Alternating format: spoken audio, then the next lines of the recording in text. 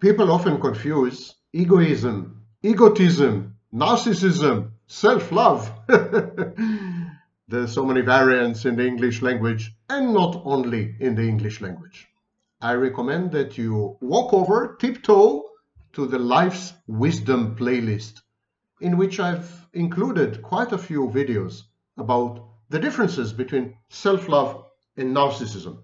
But today I'd like to discuss yet another cousin in this extended clan and kin and kith and family, and that is egotism.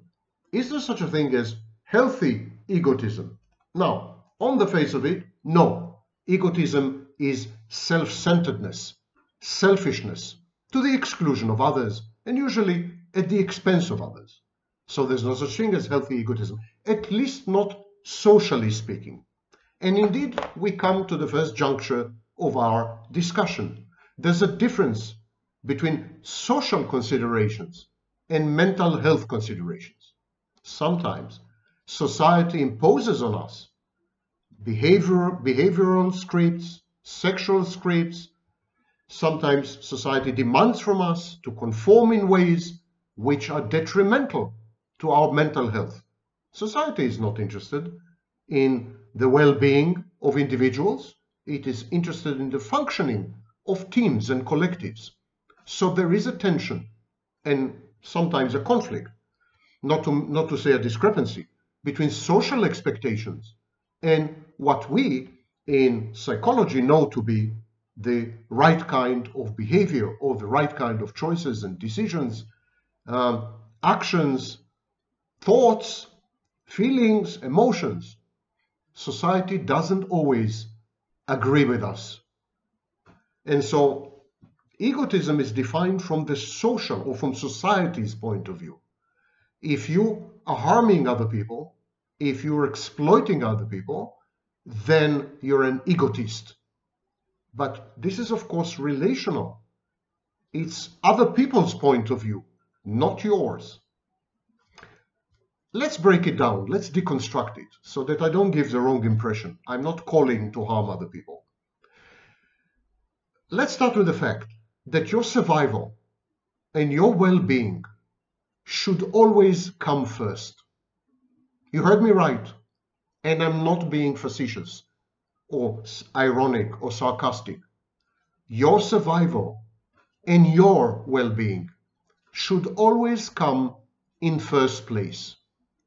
You are the guardian and custodian of a single individual. You, yourself, you're in charge of making sure that you conduct your life in a manner which would yield optimal outcomes and would keep you alive and reasonably contented, if not happy. How do we call this? Attitude? Self-love. This is self-love. When you accept yourself as you are your own best friend, you have your back, and you have your priorities straight. And your priority number one is to survive, because you cannot be a force for good. You cannot be an agent of change, and you cannot be a moral agent if you're dead. You need to be alive. Even if you were to fully conform to society's mores and expectations and requirements communicated to you via socialization agents like parents and so on, even if you were to be a good guy or a good girl, you need to be alive to do this. Survival is number one. Anything that challenges or contradicts survival in your book is evil, and you should make sure that it doesn't have any long-standing impact on you and doesn't deprive you of your life. Same goes when it comes as far as your well-being is concerned. In order to function appropriately, in order not to harm people, actually, you need to be mentally healthy. You need to have a feeling of fulfillment and self-actualization. You need to fit in, not only externally, but also internally. In other words, you need to avoid dissonance. You need to not be anxious and not be depressed. Your well-being is the key to your functioning, including inter alia your social functioning. Someone who is not well, mentally speaking and physically speaking, is unlikely to be a pillar of society, or unlikely to contribute to society, or unlikely to participate and collaborate with other people in a way which would be conducive to the greater good. Number one priority, survival, stay alive. Number two priority, make sure to safeguard your well-being, to vouchsafe for it, to make sure that you're feeling well, physically and mentally. These come first. These are your first and second priorities. Everyone else and everything else come on third place. So if you're a mother, your children come third. If you're a wife, your husband comes third. If you're a teacher, your students come third. If you're a patriot, your nation comes third. None of these, no institution, no collective, no individual, no group of individuals, none of this, no concept, no idea, no religion, nothing can supersede your survival and well-being. Nothing can be priority number one except your survival, and nothing should ever be priority number two except the maintenance, furtherance, sustenance, and buttressing of your well-being. End of story. This is the number one and number two of self-love. This is the ABC of self-love. This is self-love 101. Don't confuse survival and well-being with pleasure. Survival and well-being are not hedonistic. Survival and well-being have nothing to do or little to do with self-gratification, especially self-gratification of base instincts. The id, what Freud called the id. Survival and well-being are extensive qualities. In other words, they don't depend on any specific input, any concrete event or circumstance. Any individual out there, survival and well-being are independent parameters, independent variables, independent qualities. The emphasis is on independent. They are not dependent on the presence or existence of someone in your life. That is dependency. That is not survival. That is not well-being. That's the opposite of well-being. Well-being does not depend on being embedded or part of a specific environment, or nation, or place, or religion, or collective, or church, or workplace. That is dependency. That is a negation of personal autonomy. That is to be the opposite of independent. Pleasure is a form of dependency. Read up. All Eastern religions would tell you this, and coming to think of it, all Western religions would tell you this. Pleasure is dependency. Pleasure conditions you to become addicted to its source and to its uninterrupted flow. Pleasure reduces you, never enhances you, never increases you. You can derive pleasure, of course. You can derive pleasure from a work of art. You can derive pleasure from sex. You can derive pleasure from the aesthetics or the beauty of another person. You can derive pleasure from a heart-to-heart conversation with your best friend. That is not the kind of pleasure I'm talking about. These are not hedonistic pleasures because they are byproducts. They're not the goal. They're not the aim. You're not talking to your best friend in order to derive pleasure. You're talking to your best friend and then you feel pleasure. The pleasure is secondary. It's, as I said, a byproduct or a side effect of the interaction. You contemplate a work of art because it induces in you internal processes, contemplation, identification, analysis, and so on. And the aesthetic experience generates, among other things, among other after effects, generates pleasure. You don't consume works of art just in order to experience pleasure. Similarly, if you're having sex only for pleasure, you're a bad lover. Ask any partner of yours. So pleasure diminishes. Well-being is the opposite of pleasure. You could have pleasure while pursuing your well-being, but it should never be the main goal. It is when we pursue pleasure that we harm other people, typically. It is when pleasure is our focus, our purpose, our direction, our guidance, guiding principle, what Freud called the pleasure principle. It is then that we tend to become less empathic, more exploitative, a lot more envious, in short, more narcissistic. Pleasure and narcissism are one and the same. The pursuit of pleasure as a core affect, as a focus and the goal of life, the only accomplishment.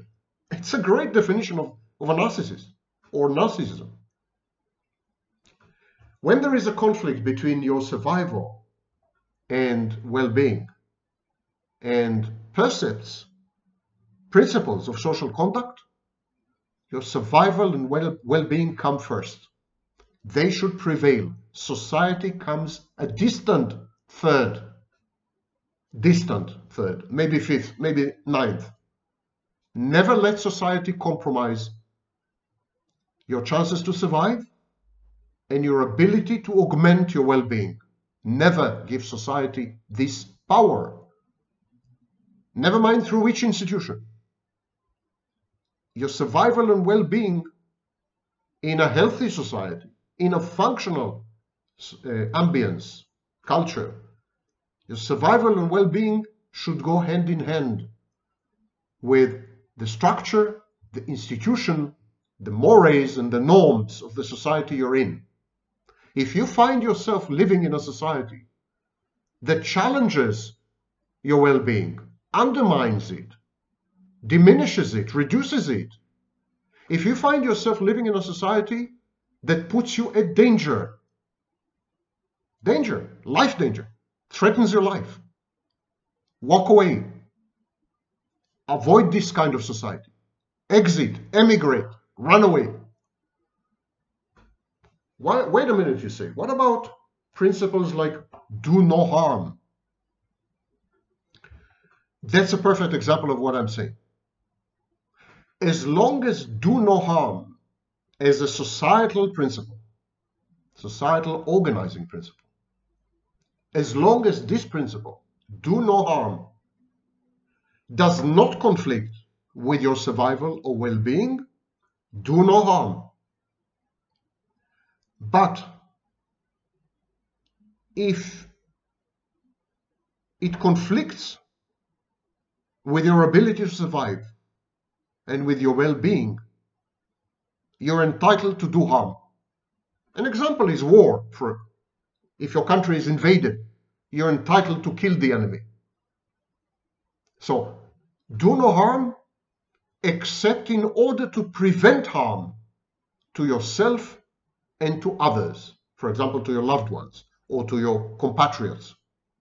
Do no harm is not an absolute maxim, something incontestable, immutable, denuded of context. No.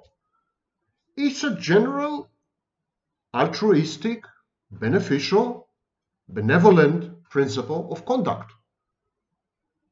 It's a way to comport yourself. I agree.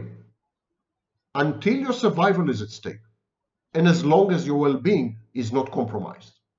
You have the license and the right, including the legal right, to do harm, for example, in self-defense. So everything is relative. Everything is contextualized. Everything should be deconstructed. Don't take anything at face value. You come first. Let's take another maxim, another edict. Treat others as you want them to treat you. That's great. I'm all for it. but there are exceptions. Actually, coming to think of it, there are numerous exceptions. For example, avoid people pleasing. Don't try to please people at your expense, at the expense of your well-being. Don't monetize your well-being. Don't use your well-being as a coin with which to pay other people in order to incur or curry favor, in order to ingratiate yourself, in order to belong, in order to be loved, in order to be liked. Do not trade your well-being for acceptance. Do not please people. Treat other people as you want them to treat you, up to the point of people-pleasing, up to the point of self-sacrifice. These are pathological, dysfunctional behaviors. Even if you want people to please you, you should not please them. Even if you want people to self-sacrifice for your own good, for your own goals, do not sacrifice yourself.